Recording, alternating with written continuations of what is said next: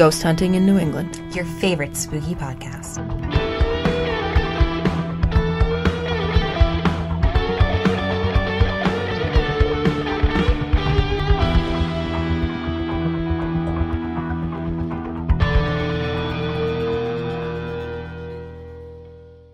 Hello and happy Wednesday. Welcome to this week's episode of Ghost Hunting in New England with your hosts Amelia and Beth. And today we have a lot of fun stuff happening, but to begin, Beth, I am so excited that fall is here. I know, it's Labor Day weekend. This is so terrific. I know. I feel like I need to issue a public apology to all those people who decorate for Christmas the day after Thanksgiving or right before it. Because for years I've been like, those people are insane. I couldn't understand it, but we're recording this before Labor Day and I got pumpkin stuff on my table. I've already been to a cornfield. I have fall color nail polish on. It's a really fabulous color. Thank you. And even when I got it done, the lady at the nail salon started laughing. She's like, oh, someone's ready for fall. I was like, sure am. All I want to hear is good choice. Yeah. Well, it's really, so whatever. Right into the show if this is happening to you too. But in the Metro West area of Massachusetts, whenever I go to get my nails done, at 4 different places this has happened in the last 3 years. 4 different places. I will pick out a color and they will tell me no and give me a different color because they say it will look better. Is it close to the one that you picked? No. Does it look better than the one you picked? No. So you don't go back to that place? Not usually. Yeah, I wouldn't go back there. I have a place that I always go to and they always do a fabulous job and I went to that place and they did do a fabulous job, but I was in another town. Okay. So anyway, we're doing something really cool and interesting today, Beth. No. Yes. I thought we did really lame, boring things on our podcast. Sometimes, but not this time. No, of course our podcast is always fun and it's always interesting. And look, there is someone in the waiting room ready to come in. Wow. Yeah, let him in. Okay. So today we are so excited to bring on a guest, and that is Dave McCullough, and he is a Bigfoot hunter enthusiast. And so Dave has had a lifelong interest in Sasquatch and starting in 2004 began actively going on expeditions. He was a member of the Northeast Sasquatch Researchers Association, the NESRA, and is currently a member of Squashachusetts and the BFRO, Bigfoot Field Researchers Organization. So Dave, welcome to the show. Thank you. Thank you for having me. Nice to be here. So Squashachusetts is so cool. And when I met you guys before, you gave me so much swag and I love it. And I have a Bigfoot crossing sticker on my car now and everyone comments on it. Yeah, that's a popular one. I love it. Yes. We run out of those stickers a lot. I believe it. Yeah. So why don't you start by telling us what got you into looking for Bigfoot? Well, I had an interest in it when I was a kid, watching In Search Of, and a lot of the 70s stuff. And then the Patterson film. After seeing the Patterson film, I got more and more interested. And then probably in the 90s when the internet exploded out, you were able to read reports, actual sighting reports, and it really opened my eyes to how widespread it is and common actually. And there's still a lot of people that don't come forward. So imagine the percentage. There's a lot of people that seen it, but they're in denial. They don't want to talk about it. They don't want to get laughed at. Yes. And I just started reading reports, got really hooked on it, and I saw ads for I'm like, I want to go out one of these things. So I went on the BFRO expedition in 2004 in New York, Whitehall, New York. And there's a long history there from going way back, a lot of sightings up there. And so I went there, got my foot wet, and I really, really got hooked because I was actually helping people that do this. Sorry about the noise. That's okay. Live in the city, so I'd have to deal with that. Sorry. That's so funny because I actually thought it sounded like a dirt bike. That's what it is. Somebody drives a dirt bike by your house in the city? Yeah. Awesome. And you can hear them going up the others, and that's all they're doing. It is what it is. Yeah. That's why Bigfoots avoid people. Well, hopefully Yes. they're wearing a helmet and they're safe. Sorry. So 2004, you're in Whitehall, New York. Yep. Went the next year following, then I went up a few years on my own and had some really interesting experiences, and was pretty convinced. I still haven't seen one with my eyes, but we call it Class A, but I've had 4 Class Bs, which vocalizations, any kind of stick breaking, stick tossing. We call them trees pushed over. When you'll hear a tree shaking, and it'll literally snap and slam into the ground. I've had that twice, and 2 really good vocalizations. So 4 things have happened since in all those years. So it's not a high batting average, but it's still fun to get out. So when a tree snaps, that's exactly what it sounds like. It like down near the base of the tree, it just falls over on its own. Well, one of them we couldn't see it because it was pitch dark out, and it was probably 20 yards in the trees next to us. But we heard it loud and clear. We heard the snap. Actually, you can hear the bending and the bowing. You can actually, I can't imitate it, but it's like,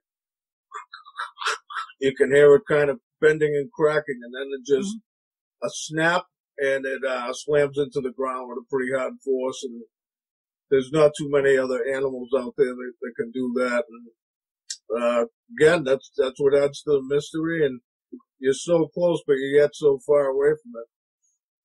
It's like right there. So my initial gut is I want to ask, like, why is Bigfoot knocking trees down? But I think we even need to start back further than that, which is, what do you think the Sasquatch is? Well, that's a tough one. There's a lot of different theories on it.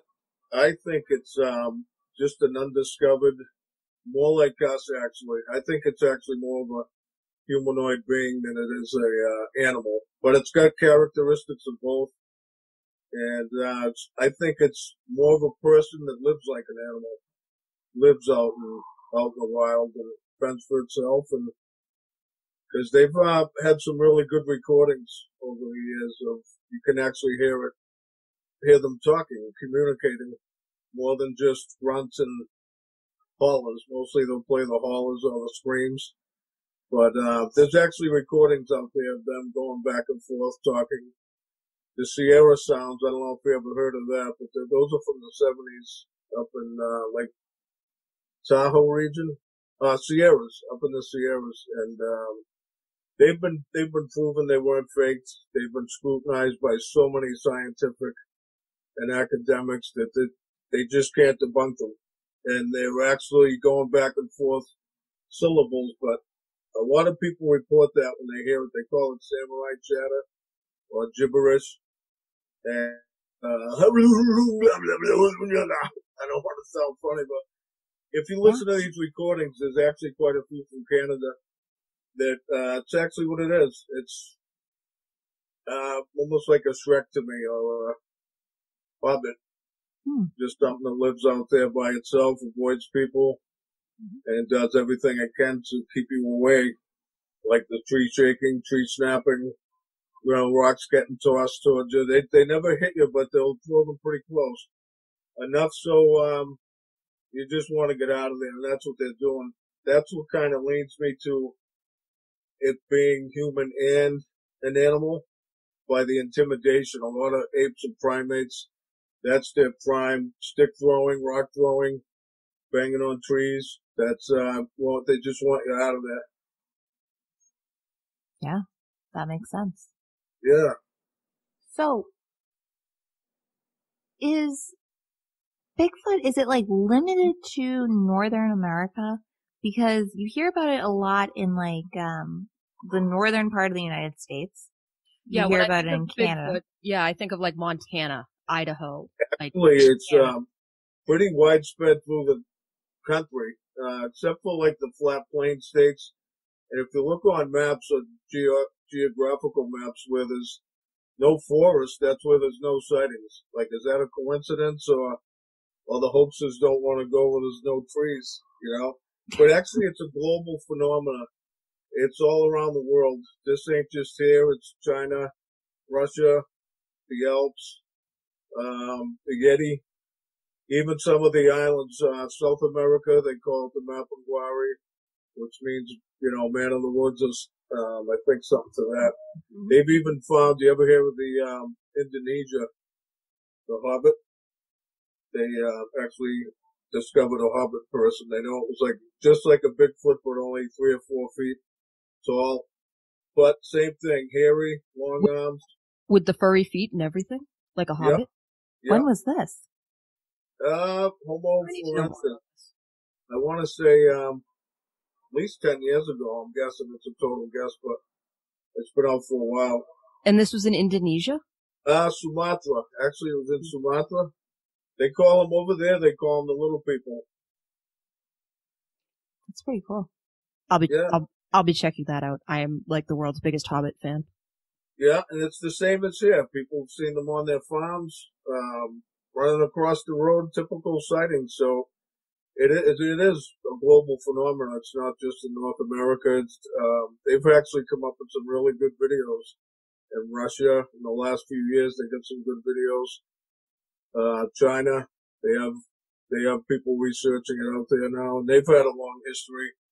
Just like here, it goes back hundreds of thousands of years, handed down in Native American, and they have totems, they have baskets, and you name it, they have a Sasquatch, and they have totems that depict all the other animals, bear, fish, whales, they have all these different designs, so why would they have one that looks like leans towards a hairy man or an ape, which they call him a hairy man, and there's hundreds of every different tribe or creed had a name for it, which all kind of resembles Man of the Woods, Stone Giants, the Stick People, Stick Indians. There's just all over the country, all the different Native Americans had a name for it. They've found cave paintings. There's paintings, not paintings, but drawings. Mm-hmm. Interesting. That depict the man, the woman, and the small one. They've had the feet. If you look at a typical foot cast, it's the general shape of that. And then there's a small one. So to call it hoaxing, it would be a cult that started this hundreds of years ago, and they do this all over the world. So that's when I really started thinking that there's got to be something to this. I don't think it's a global conspiracy of the greatest hoaxes in the world, and there's no way someone could pull off something like that for so long. And That's a really good point. That how could it have been going on for centuries and centuries, and nobody's been able to step in and be like, yeah, no, this is nothing. Yeah, I know people that their families have seen them for generations. They just say, leave them alone. If you see it, don't go near it. They don't want to bother you. Just don't go near them. Mm-hmm. That's when they will intimidate you and get you away. Like, they kind of want to see you and interact with you, but don't get too close. And because I know people that do have interactions with them on a regular basis, but they keep their distance. And this has taken years and years to build a relationship with the trust. They usually have an area in the tree line where they call it the gifting stump or gifting rock. Mm-hmm. Well, they'll literally bring them stuff, and sure enough, it'll be gone, and there'll be something back in its place. It could be anything you'd find walking around something that you'd recognize that don't belong here. Mm-hmm. I mean, I can't even think. There's just golf balls, baseballs, and there's a guy that found them. He said there's not a field for 20 miles. Where'd it come from, Mm-hmm. A lot of objects like that, marbles, they find a lot of marbles, rocks. Nothing, usually what a person would leave is, I know a few that have had peanut butter, the sticky buns, those are big. They say they like sweets. They have a real sweet tooth, and certain things they won't touch though. But all the fruit they take, and a guy put out bananas were the only thing it wouldn't touch. So the next time he did it, he actually put the bunch there and he peeled one open, so that then they were gone. Interesting. In the case a couple of years ago in Kentucky, the guy that was leaving peanut butter had always find the jar taken off, all the peanut butter gone, and the jar put back on. So something with hands. And he actually did it this time with Nutella, a jar of Nutella. And it didn't know what to make of it, but it took the lid off and it just stuck his fingers down straight in it. Put the cap back on and left. So the guy was smart enough. He froze it. And he actually made a cast out of it. I wish I had it here to show you, but it's an actual cast of 3 giant fingers sticking in the jar. Could barely get 3 fingers in it. But there really is a lot of evidence that they can. Sure, there's no body, but there's a lot of other physical evidence that people can look at. It's legit, and they just don't want to share it with the world, I guess, right now, or you're not meant to know. You don't need to know. But right. Well, if we compare it to the idea of like the UFO things that are going on right now, like people have been talking for centuries about UFOs, and it's been officially like that's not a thing, and then all of a sudden in the last couple of months, like, oh yeah, it's a thing. Like, oh yeah, yeah. So Well, yeah. we'll just wait for the official report on Sasquatch. We know it's happening. My one thing about the Sasquatch where I'm like, okay, this doesn't make sense to me is, where do they go when they die? Like, That's did we find a skeleton, or? How come you're asking all my questions before I can ask them? I'm sorry. I'm guessing they go deep in the brush, and they found structures and mounds of heavy brush that it would take a lot of people a long time to do. They found mounds with giant skeletons in them in Ohio and all different parts of the country. Actually, that doesn't mean it's a Bigfoot. But they all went to the Smithsonian Institution and never saw the light of day, and then they just disappeared. So that's a theory too. But plus, there's no bones of anything you find out there. Everything gets picked apart by different animals that are eating on it, and they had a study they did, a full deer carcass freshly killed. They staked it down and put a time-lapse camera on it. And within 30 days, there wasn't a sign of it because there was just all these different critters coming in and eating on it, pulling bones away. A lot of rodents gnawing the bones. So it's just, I've never found a bone of anything out there. Not that I've gone out so much, but you would think in 16 years of doing this that I'd find at least one bone of something. But I've never seen a bear. I've seen a couple moose, tons of deer. But I know they're out there. There's bears all over Massachusetts, but the odds of seeing one aren't good unless you're staked up in a chair and sitting and waiting for hours. But that's true. I never want to see a bear, so I'm good with that. They're gonna see you a mile or smell you a mile before you even. They're long gone. Yeah, so, they if you want to see a bear, just leave some food out while you're camping. You'll see a bear. Oh, absolutely. Yep. We've done that. We'll have an area where they will go. We put stuff away from the camp. Any extra stuff, anything you've cooked, fruit, watermelon, just if they go anywhere, they'll go over there. So don't ever keep it with you. Is a good tip. Okay, so tell us about Squashachusetts. How did it start? What are you guys about? Because it seems fun. Like, all your shirts are very fun. It just seems like a lot of fun. We do. We have a lot of fun. My partner, John Wilk, he kind of started it. He established it 8 years ago. It's been going strong. It seems like it's even picked up some steam. There's actually been some recent sightings out west in Mass. And it's just a group of like-minded people that joins up now. We have a lot of members on Facebook, but actual people that come out and go out. It's growing each year that someone new that wants to go out, and we always welcome people to go out with us.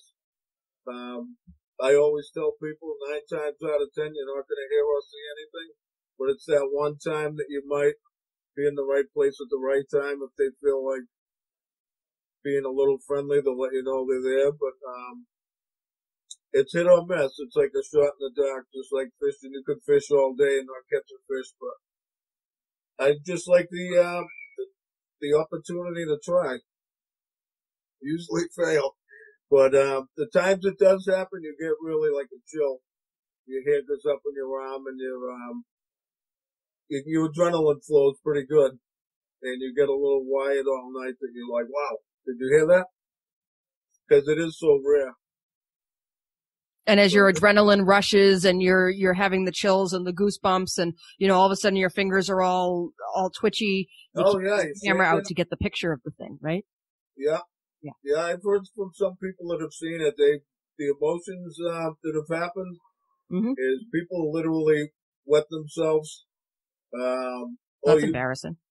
Yeah, I've heard that a lot from a lot of researchers, actually, that it was so close that you were so, in your fight or flight. Yep. So I get the hell out of this is something you've been looking for and calling in. Now it's right there. But your body just is going to jolt and, you get excited. So a lot of people have ran, cried. A lot of people have nightmares. A lot of witnesses that weren't actually looking for it get traumatized over it. And they go to a lot of these conferences, it's therapeutic for them to talk about it and be able to talk. They're not going to get laughed at.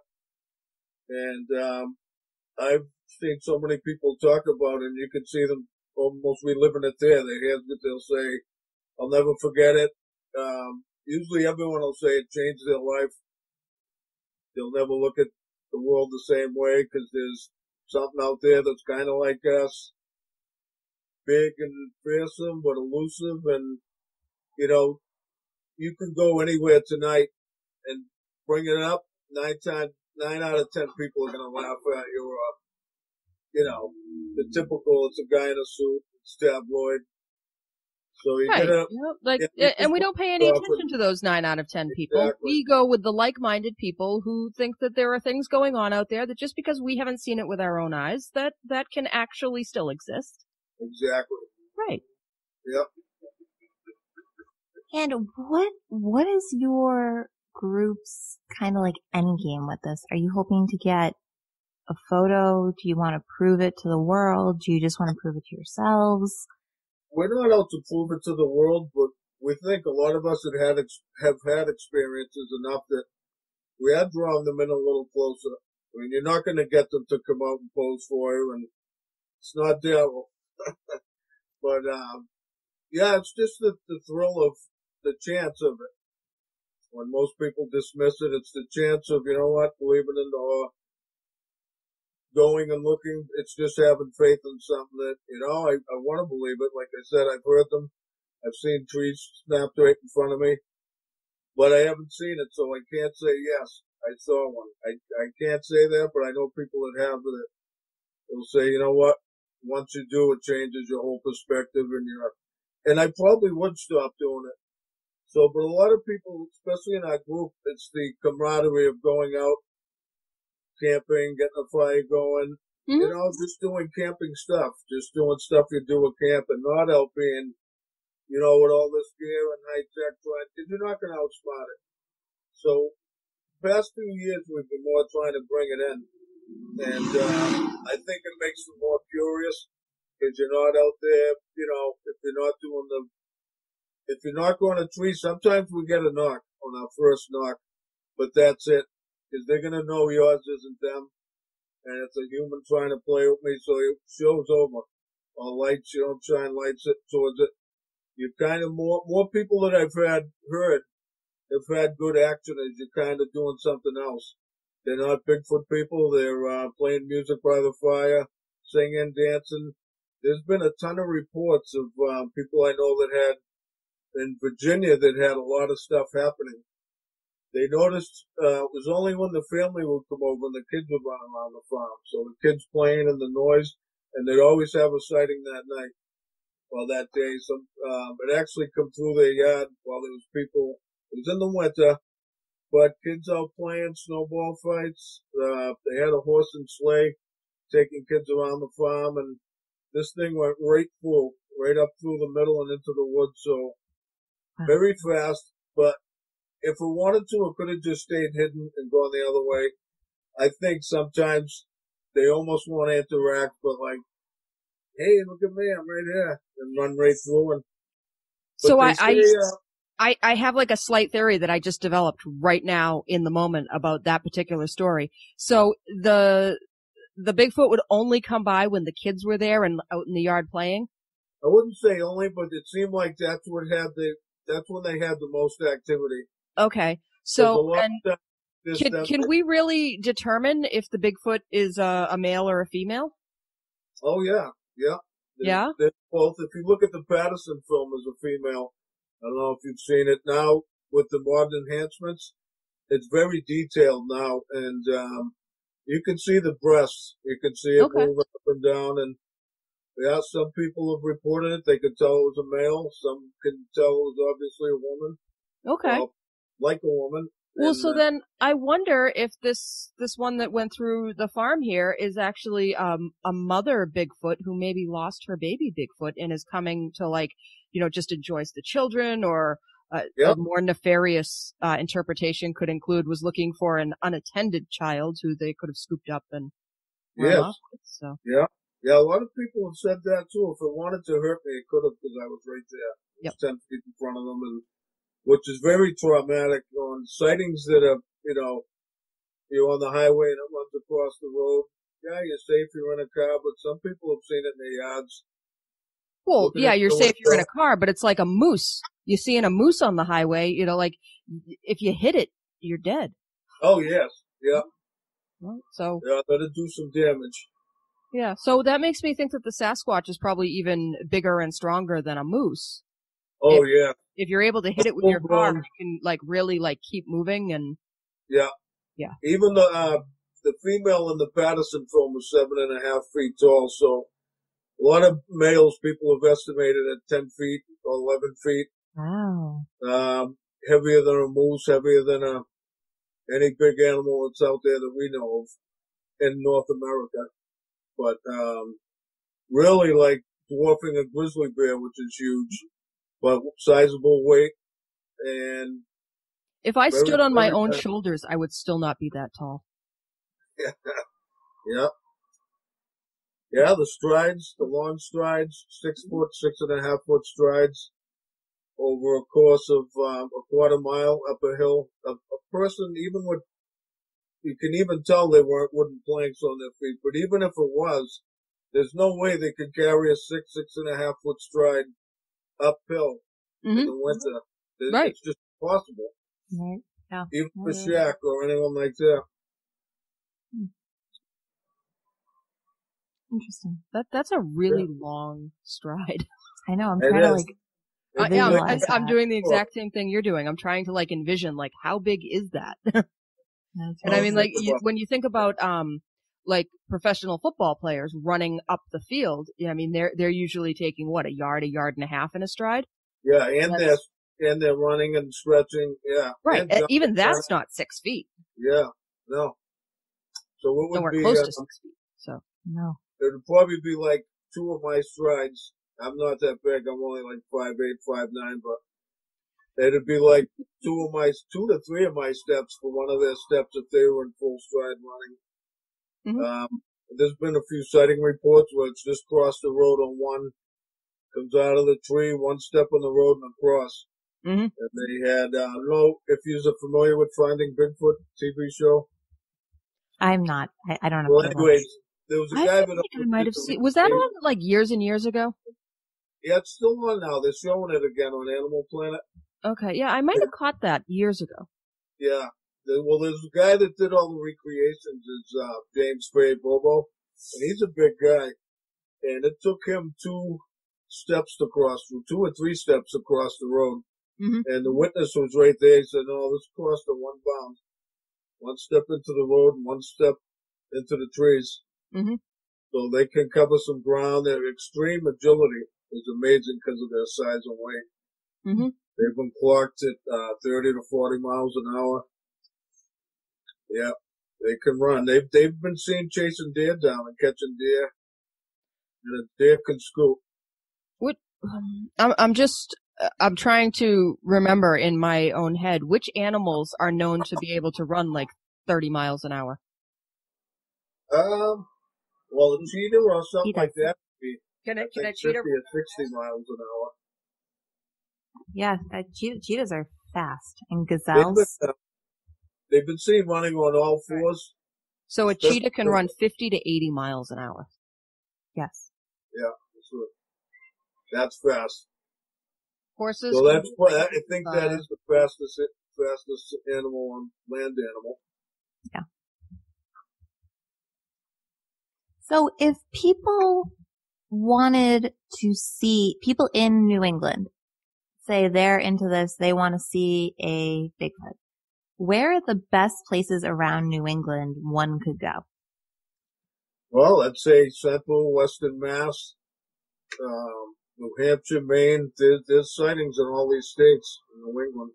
Actually, like I said, it's widespread across into New York, Pennsylvania, and especially New York, just an hour's north of New York City, the Catskill Mountains. There's been a lot of activity. There's some great video taken there. They call it the baby footage. There's actually a baby in the tree. You can see it swinging around like it's on a trapeze, and just something a human couldn't do. And now the enhancements, you can see a large body walking along, and the little one hops off it into the tree, and then it starts. And that was taken by accident. That wasn't a researcher. That was just someone that was shooting video in the parking lot of a concert, and it was up on the hill watching them. And someone watching the film, I want to say almost 10 years later, noticed it up in the tree. So that's what it took for that. That is, if someone was hoaxing this, why did they wait 10 years? They didn't know they had it. And someone watching the tape at their house noticed it, and they, what the heck is that? And they kept playing it back and playing it back, and a lot of primate experts now are saying that it definitely can't be a kid or a person. It's either a escaped ape or it is a Sasquatch buzzing around the tree. And like I said, they can see it jump off the large object, and now they see it swinging around. So, but if you like going back to your question, I don't mean to ramble. Around here in New England, Vermont, there's a ton of stuff in Vermont. Any of your hiking trails? The Green Mountains of Vermont, the White Mountains of New Hampshire. Maine is notorious for Mount Katahdin. All northern Maine up into Canada has a really long history. And up there they had different names for it also, all the Native Americans. Massachusetts, like I said, we've had stuff to the BFRO, just last week, a sighting on Mount Tom, the Seven Sisters. I actually read that. If you go to your Facebook page, you can see the link right to it. Yes. Yep. That's hot off the press. Like recent to us is months ago. So to get something that happened last week, and two experienced hikers, women that they know what they saw. Oh, they didn't see it, but they knew something was following them. Stick snapping, some grunts here and there, whooping. They heard whistling, which is reported a lot, the way of whistling. But it never came out, never bothered them, but they call it paralleling. A lot of, which we call it in research, is they will follow you, literally follow you out, almost guiding you out to make sure you leave. And, unless you did something foolish, or that's just my opinion too. If there's a lot of examples of, if they wanted to cause you harm, they could just come right out and grab you. Mm-hmm. Have there been any reports of an attack? Really not many that I can think of. There is an old report from the 1920s. Prospector in Canada was zipped up in his sack, and he was carried for hours. He was just picked up. He had no idea where he was. And he finally, hours later, was in a cave, and he saw 4 of these people. I keep saying people, I'm sorry. But the man, the father, the mother, a younger female and a younger male. And I think they had him for like 2 days. They never bothered him, but they sat around him and examined him and kept looking at him. And I'm trying to think how he got away. He gave the thing, he kept coming into the guy's pack, and he gave him anything. All he had left was coffee, a can of coffee. So he handed it to the thing, and instead of smelling it, the thing just drank the can of coffee. And got sick and staggered into the bushes, and that was his chance. He got up and left. I mean, that's his story, that's his account, but that's been handed down. Third generation of his family still swear to it, and he was that's just his word. Yeah, that's very cool. So, I mean, if you just Google Bigfoot attack, there's books on it, there's articles written on it, there's YouTube videos of people who are, and I just did it right now, and so I'm not actually watching any of the videos, but, yeah, there's a lot of, claims out there about different attacks that have happened, and so I don't know if they're as violent necessarily as we would think of an attack being, or if it's more just a Bigfoot encounter. But yeah, we would have to actually like dig in and watch those videos. But there was been a seems couple like there's where a lot of it going on out there. there has been a couple where I'm not saying it never happens, but it's very rare. More, 8 or 9 times out of 10, they see a human, they're gonna just take off. Mm-hmm. But there are those cases, weird cases. We don't know if it's they could have a brain injury, there could be inbreeding. There's been down in the south, there's a lot of four-toed tracks found, which you probably think it's something inbreeding, and they seem a totally different attitude. They have a totally different, more fearsome, I think more intimidating, more likely to get you the heck out of there in a hurry. Whereas a lot of other areas, it's just a fleeting glimpse. Mm-hmm. You see it as soon as they know they're seen, they just gone. How many toes do they usually have? Usually 5 fingers, 5 toes, okay. designed very much like a human. I think I've always said they're closer to man than any other animal that we do know of, even gorillas and apes. So, yeah, it's just mind-boggling that you can't put your finger on it. No one has decided to come forward, and because they could, like we were saying earlier, the UFOs, these have been seen in the forest fires. They've had to put a couple down actually because they were damaged from the fire. A couple of them they actually helped and saved and hauled them off. There's another report of a logging truck hit one in Oregon or Washington. I'm not sure that all the people that happened that stopped, they all stopped. This thing was in this road, and within minutes the sheriff was there, and before you know it, there was cars in there. They had it cordoned off. They had all the people off the scene. Even the sheriff couldn't get in there. And a flatbed truck come in with a big top. Something got hauled off. No one ever knew what it was, but the driver swore to it that that's what it was. And other people that were there on the road that saw it. I mean, too many people saw it. But again, that's where they'll say, you bring that up, you're crazy. It'll always have that stigma of tabloid, trash, hoax, made up, you name it. Well, like they said in Men in Black, right? Like you go to the hot pages. The tabloids, they get the information first. Yep. They get the stuff that nobody else really wants to believe and wants to print. But it doesn't make it any less true. Yeah. I think they know. There's been, even former forestry workers, usually most law enforcement, a lot of law enforcement researchers now, that they don't really get involved till they retire, because it is not good for your job reputation or your career if you're known to be involved in this. So a lot of people keep it on the slide, don't want to get involved, but I know a lot of former law enforcement government workers that, oh yeah, they're out there, they know, but they're never going to tell you. So I think people would panic. I think you wouldn't want to go out and rent a campsite, would you, tomorrow, if you knew these things are in the woods? No, I would not. But in all fairness, I don't want to rent a campsite anyway. Yeah, me either. I'm more a city, stay in a hotel, get a breakfast sort of. Get a little cabin. Gotta stay dry, as long as you stay dry. and bug free. So, Beth, do you have any final questions? Oh, let's see. What did I write down here in all of my notes as I went through? So one of the things that I remember hearing about Bigfoots when I was little and I was just starting to get involved in a lot of this stuff is that they they'll do things like actually to keep people out. Like if you encroach on their territory and their land, they'll come back and do things like they rip down the trees and they'll like lay them across the driveway so you can't drive your car back in. Have you Yep. done anything? I mean, I know that you said that you've had a couple of different Class B experiences, but have you run into anything like that where Something's out of place. where you could actively tell that they were trying to prevent you from coming in?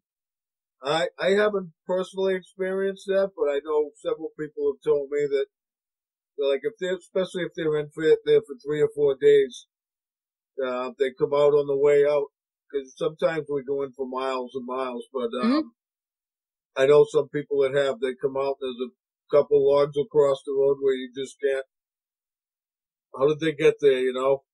Right, and because it's clear they didn't just fall, because Yeah. suddenly, and it's not just like one log across the road, it's like a couple of trees have been ripped out and placed across the road. I think they're sending a message. Yeah. That, since the state won't put a gate here, we will. Yeah. You know, like, hey, we might not have one of those paper titles to this land, but you know, it's ours anyway. Yeah, I think, like I said, Amelia was asking all of my questions before I got a chance to answer them. But yeah, I was really excited to have the chance to talk with you today. Well, thank you so much, Dave. This was really cool. And if people want to get involved with Squashachusetts, should they just go to your Facebook group? Yes, we have a Facebook group. And like I said, we're always willing to take people out, or just if they want to follow, you know, what we're doing. Recent sighting reports are on there, and we'll be on there. And people just post fun stuff on there too. I'm in the group, and I really like it. yeah, it's a fun group. Not so stuffy, or you know, we just want people to have fun. You come out with us, the funny shirts, the funny, like she said, the swag. It's just a lot of fun. We'll have because of the virus, we're going to have a big event in October, but obviously not this year. We'll have one next year, Squatchtoberfest. Nice. It'll be a weekend with a lot of the experts in the field and a lot of the scientist presentations and all kinds of stuff. Well, let us know. We'll be there. Yeah, definitely. We'll usually post or announce if we're going to have an outing. Like I said, this year with the virus, there's not as much, but with stuff going on, which seems to happen a lot in the fall, late summer and fall, that we're going to try and get out this year. We'll keep social distancing, and it's a good time of year to get out there. Cool. Well, thank you so much. Let us know what you find. And we really, really, really appreciate you coming on to the show. Thanks so much. It was so great to meet you. You too, Amelia. You too, Beth. Yeah, no, this was really great. Thank you. Yeah, thank you. Appreciate it. Anytime. Have a good night. Yeah, you too. Enjoy your Labor Day. Bye-bye. Thank you. You too. Wow, that was so much fun. Thank you so much again to Dave McCullough. That was awesome and a lot of fun. Who knew that there were so many Bigfoot sightings around here? When you had originally suggested that we have, and I of course have written them down as Sasquatchusetts, but that is incorrect. It is Squashachusetts? Squashachusetts, which is surprisingly difficult to say. I was like, how many Bigfoot are really in Massachusetts? Because I wasn't serious. I wasn't serious. I wasn't kidding when I was like, you know, well, you think of Sasquatch, you think of like Montana, like the northwestern part of the United States, and, you know, up into like BC in Canada, like Alberta, like the Western Canada region, because there's so many forests out there. I never thought about there being a Bigfoot in, Springfield. Yeah. But yeah, that report that just got put on the Bigfoot Field Researchers Organization, the BFRO, was from August 30th or 31st. So like 4 days ago from when we're recording this. Wild stuff. I know. Crazy. But we got a lot of reviews and a lot of stories this week. Woohoo! Yay. Which one do you want to start with? Let's do reviews first. All right. Let's hear what people love about us first. Curtis, 10 of 10. You can give us 10 stars? Wait a second. That's his screen name, Curtis, 10 of 10. Oh, okay. I found your podcast recently and couldn't be happier. I love ghost stories and I love New England. Us too. I enjoy hearing your stories and your experiences, and it makes me miss my trips to New England. We have some great ghosts here in Florida, but no one can beat New England for its ghostly atmosphere. Thanks for the fantastic show. Well, thank you, Curtis 10 of 10. That is very encouraging. Thank you, Curtis 10 of 10. And I think that you're right. There is nothing quite as spooky as those autumn evenings right after the sun goes down where maybe you can see a little mist rising, but it's still warm enough that you can go out, but maybe cool enough that you'd like to have a sweater or a fire going. But yeah, those are definitely some spooky nights. Don't shake your head at me. Don't shake your head. About? I'm talking about autumn. I am so happy that it's fall. I am. Me too. Yeah. Me too.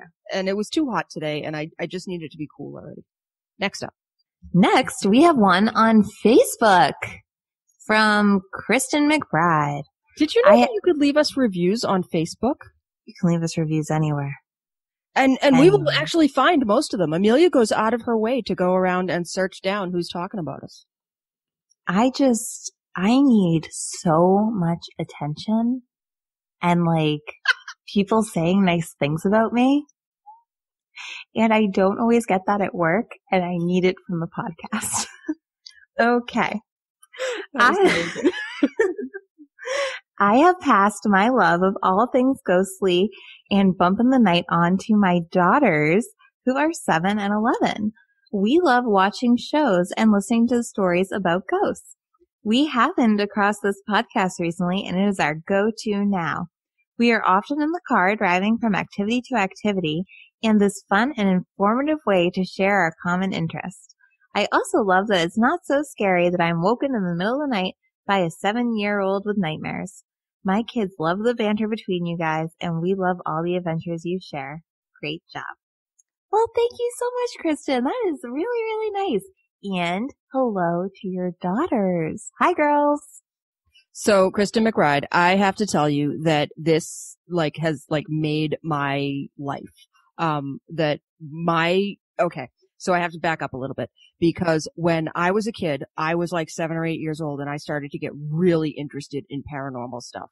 I was really into the idea of UFOs and aliens, the idea about ESP and different telepathies. I was obsessed with it. And so the idea that Amelia and I started this goofy little podcast to talk about ghost stories, and your kids are the same age that I was, that I got so interested in this, and we are now able to pass, our shared enjoyment of all the stuff paranormal onto your young people. I am just so amazingly thrilled. And I think that it goes to, you're not the first person who's written in that's been hey, there are kids listening here. And I just absolutely love that. Amelia, I love that we have kids that listen to us because. Yeah, we're really great.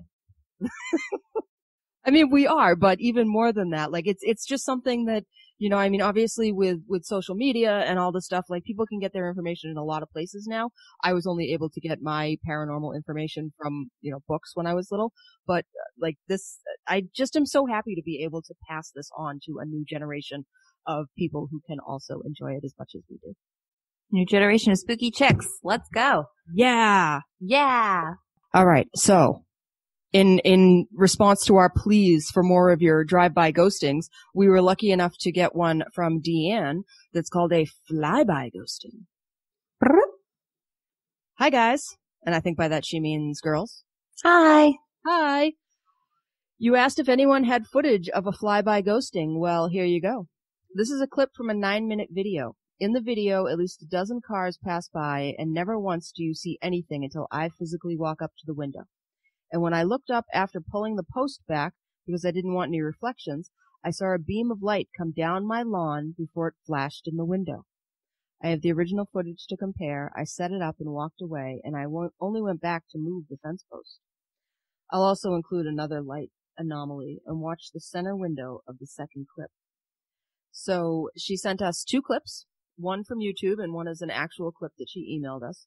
So the first one is called Ghostly Light Show, and that you can find this one on YouTube. So let me tell you really quick what it looks like. It's only 4 seconds long.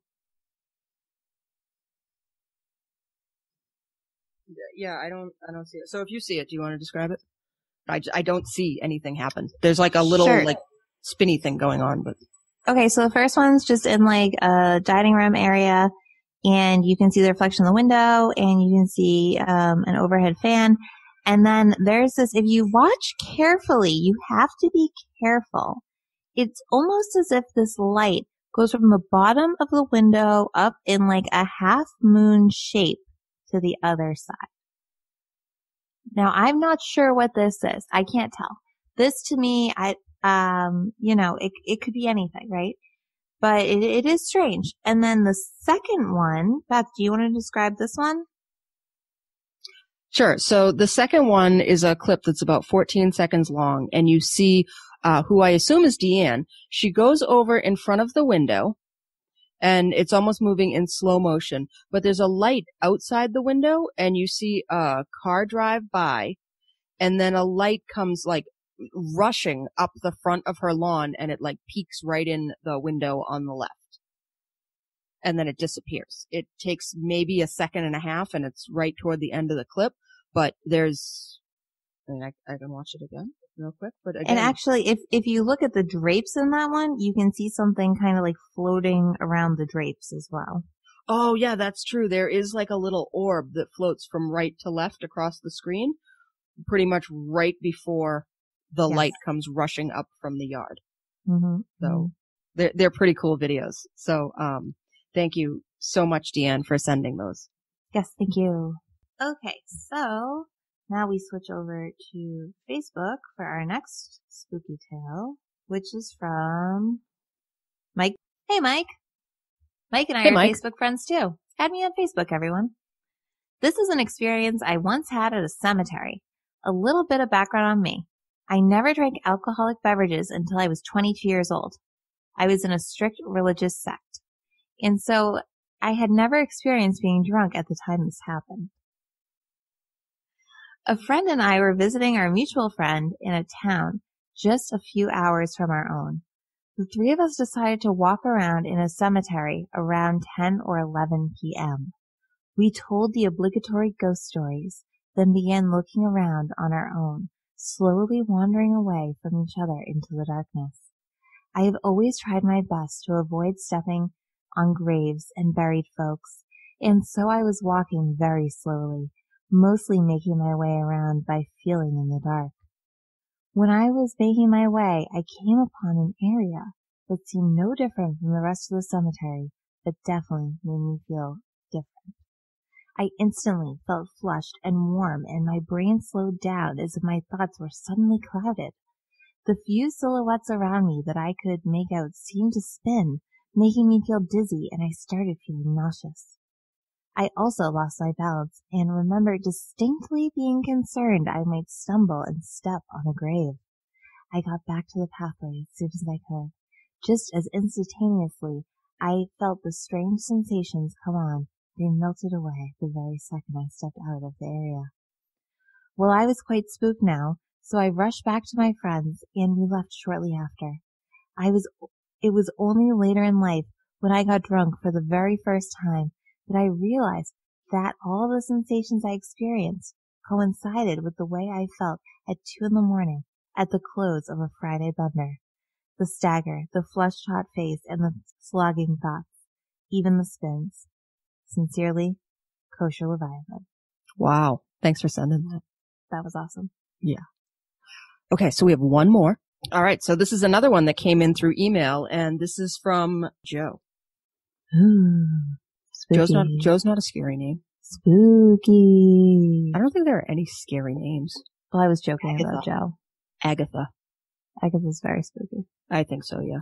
I think that if I were to meet someone in person named Agatha, I'm sure they would be a lovely, lovely individual. But secretly in the back of my mind, I would be waiting for them to put a hex on me.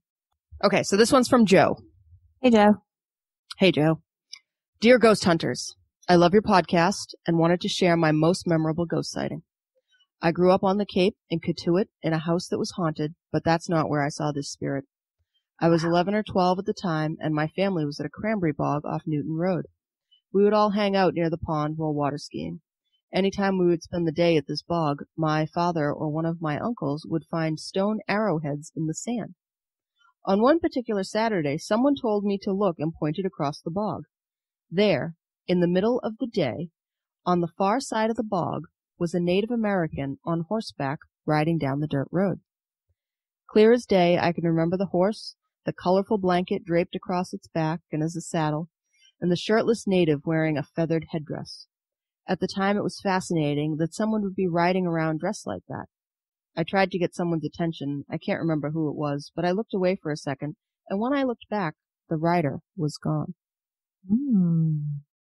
I remember going around the bog in an attempt to find where he had gone. There was a path that led off the side of the bog, but it was 100 yards or so where the rider was when he vanished. No way he could have made it in the time I had looked away. Thanks for taking the time to read my story. Joe. Good story, Joe. That is a really good story. That was very good. I mean, a full apparition, and not only of a humanoid, but also a horse. Like full color and everything. That. Well, and that was the other thing I was really thinking about is like, if it's a person and they slink away, maybe you saw it, maybe you didn't, right? Maybe the person slunk away. A horse is not going to slink away. Like, you're not going to not hear the horse. Right. It's like, where did it come from? Where did it go to? I feel like I should have sang that, actually. I know. I was going to say, because his name's Joe. What? Where did you come from? Where did you go? Where did you come from, Cotton Eye Joe? I had no idea that's what the words of that were. Anyway, yeah, but like to have the horse there. Also, Joe, I'm just gonna say, I think it's a bit of a tease to tell us that you grew up in a haunted house and not tell us the haunted house stories. More stories, more stories, more yeah, stories. So we're gonna start an online petition for Joe to send us his stories from his house. So, please, Joe, send us your stories from your house. Please record yourself telling one of your stories and send it in to us. Make it Anybody an else has stories? MP3 format under 3 minutes. If anybody else has stories, they can send them via MP3 format. Keep it under 3 minutes. Email it to ghosthuntinginnewengland@gmail.com, and we will be happy to play your voice. Daniel in Australia, I'm looking at you. Yeah, Even though I can't see you right now in my mind's eye, I'm looking at you all the way in Australia saying, why haven't we? We're like halfway through season 3 here, and we have no Daniel stories. Wah, wah. All right. Well, calling you out. So our social media, you can find us online at ghosthuntinginnewengland.com, facebook.com/ghosthuntinginnewengland, on Instagram at ghosthuntinginnewengland, Twitter, ghosthuntingNE. Let's get those Twitter followers up, people. As always, send us a message, reach out. Oh, and 5-star reviews, please. We need some more. Please, please, please, please, please feed my ego. We need some 5-star reviews. So don't send us 4 stars. Don't send us 3 stars. I'm not even gonna put words on the other options because I don't want it to manifest. Please. Wait. stars. Like shirtless pictures? No shirtless pictures. All right. So, yeah, that's it. I hope everyone has a great rest of their Wednesday. We will see you next week. We got a really cool episode next week, but we're going to keep it on hush hush. So, yeah, tune in next week. And as always, happy hunting.